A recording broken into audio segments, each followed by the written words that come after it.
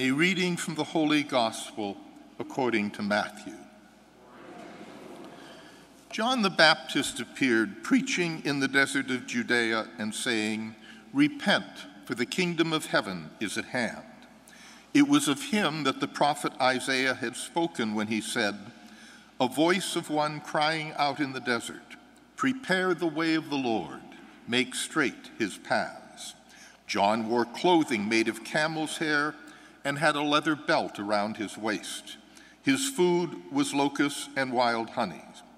At that time, Jerusalem, all Judea, and the whole region around the Jordan were going out to him and were being baptized by him in the Jordan River as they acknowledged their sins. When he saw many of the Pharisees and Sadducees coming to his baptism, he said to them, "You brood of vipers, who warned you to flee from the coming wrath?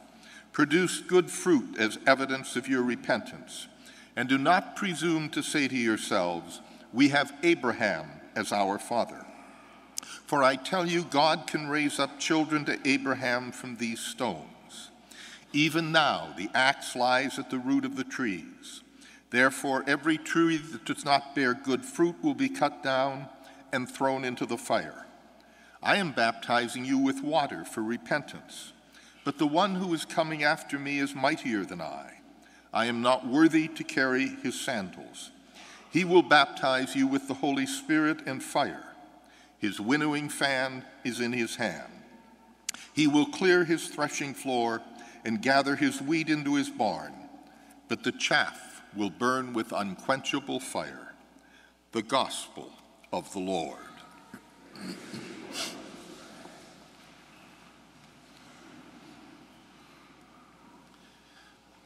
Last week, I attempted to introduce us to the Gospel of Matthew, who we're going to read from this year.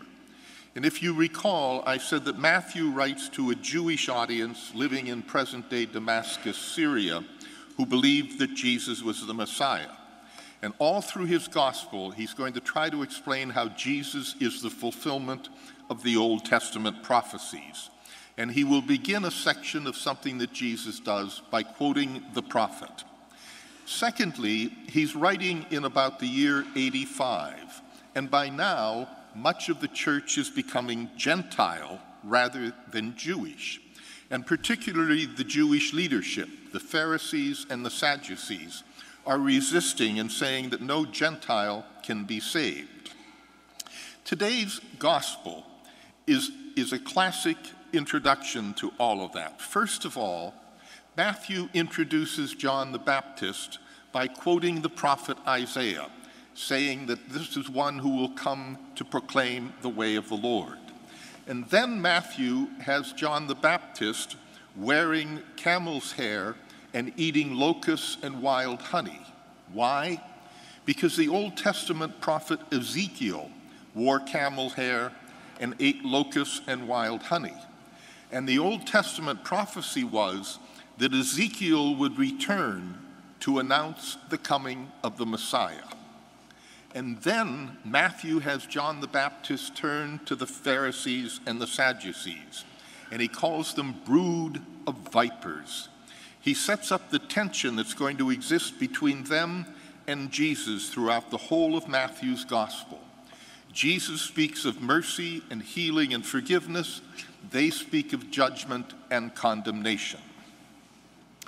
I have taken to reading Pope Francis's daily Mass homily. They're very brief, maybe 3 minutes long, and they've become my meditation. But I finish reading them and I sit there and I say to myself, this man knows Jesus. I wish I knew Jesus like he does. And because he knows Jesus, he speaks as Jesus speaks, about mercy, about healing, about forgiveness, about inclusion. This past week, a group of 4 cardinals, including an American, stood up in open protest to Pope Francis. Though they did not use the word directly, they're accusing him of heresy. And what's the subject? What it always is, sex. Do they ever get bent out of shape about the way women are treated in parts of the world? about how children are sold into slavery or abused, about these poor immigrants fleeing violence and hatred and death to try to find a safe place for their children to grow up? Do they ever get bent out of shape about the poor? No, they want judgment and condemnation, and they want to be judge, jury, and executioner.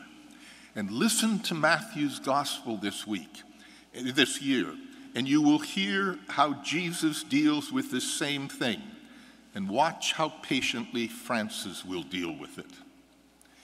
Every time I come into this room, I marvel at the beauty of it. I think more than anything, I marvel at the vision of Father Colley in building this in 1903. These parishioners in those days were poor Irish immigrants. They were earning between $5 and $10 a week, and yet he put together a building that cost $180,000. The company who did the restoration in here 4 years ago told me that to replicate this building today would be a bare minimum of $48 million.